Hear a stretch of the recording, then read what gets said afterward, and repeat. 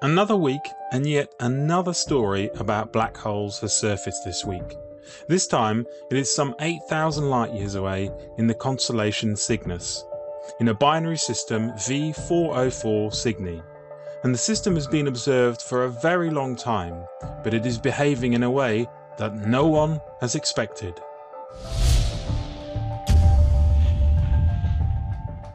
Back in 1938 and 1953, astronomers caught the system undergoing outbursts in visible light. More recently, they have managed to capture it in X-rays. The latest piece of research is set to be published in the Journal of Nature.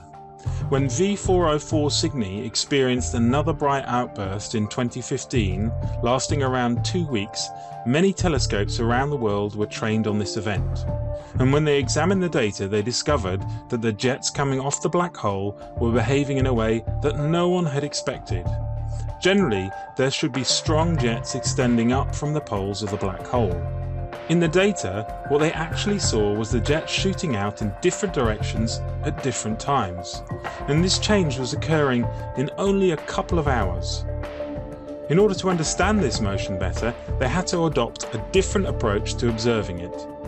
Typically, radio telescopes produce an image from several hours of observation, but obviously here the jets were moving too fast to capture it.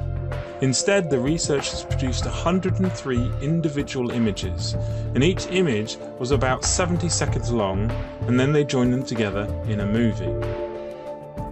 Now they think that this rapid rotation of the jets is due to the misalignment between the spin of the black hole and the material falling in. And they speculate that the inner few thousand kilometers was puffed up and wobbling during these bright outbursts. The precession is caused by gravimetric frame dragging, a prediction of general relativity, and effectively what this means is that the black hole is distorting space-time in such a way that the accretion disk is being slowed down by this, causing a precessional wobble. Some interesting points to note about the captured images. First, the jets expand out to cover an area similar to our solar system, and the speed at which this plasma moves is incredible, covering the distance between Mars and Saturn in under 90 minutes.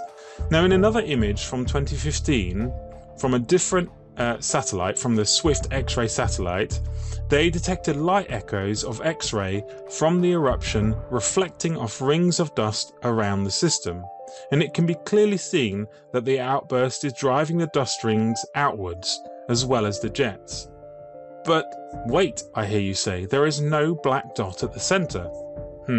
Indeed, that did get me thinking as well. From what I can gather from this image, it is taken of the same apparent scale as the other images. And if this is the case, why do we not see the effect of the relativistic jets on these dust rings? So how strong is the evidence that this is a black hole? Well, I suppose you could say that it fits their model in terms of expected behaviour to some degree. So what do we know? Well, we know it's a binary star system. As we've seen in the electric star evolution, this is common. It is common to find systems in pairs, if not more than pairs.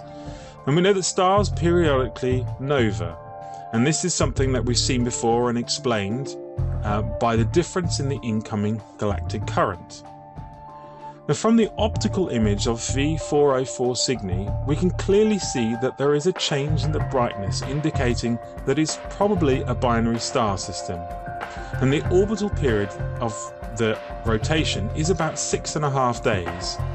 The fact that they can observe the light from one star and it dims and brightens leads them to conclude that it must be a black hole, because in order for it to rotate that quickly you need to have something that has a fairly dense mass in order to cause that to happen. Now if this is a black hole orbiting around this star, causing it to dim over the 6.5 day period, and why is it that we do not see any gravitational lensing? This object, this black hole, is moving in front of the star, and therefore if we have the easiest example to show that gravitational lensing exists, surely this is it, and the fact that we don't see it surely must be proof that this is not a black hole. The variation in the brightness could be explained in an electric universe model by the companion star being A, being smaller in size, B, therefore receiving a smaller input current, C, having a smaller surface area across which to create tufts. Now, could it be that periodically this current increases to its companion, therefore they share it, but sometimes the smaller companion receives a massive increase in current, causing it to nova? Problem is, how does the electric universe explain the relativistic jets? Remember that these jets have not been observed for long periods of time, only when it is active. So it is not like when we look at the active galactic nuclei, where we see these relativistic jets coming out. Here we only see these jets when this thing erupts. Now, the scale of the jets that are created here are quite vast, so it does make you wonder what creates these things. Now, in an electric universe model from the active galactic nuclei, they explain those jets using plasmoids. So where does this leave us with regard to understanding this particular beast? Now, the first thing to note is whatever the model is, it must be able to account for the variation in the light output of the companion star, as well as the wobble that we see in terms of its movement around the other. So gravitationally, we have to be able to explain the binary star system. Secondly, it must be able to explain the brightening events and the additional X-ray output that happen sporadically. Thirdly, it must be able to explain the relativistic jets and also the wobble of these jets in this case. And fourthly, we also need to be able to explain why the dust rings stay the same shape but will not distort. The electric universe may be able to answer one or two of these individually, but so far I am struggling to find a hypothesis which would explain all of these at once. As I said in my last video on Sagittarius black hole, the electric universe needs to be able to answer all of these questions at once and link it to a coherent model. And I'm not aware of any model that ties all of these things together, only separate pieces.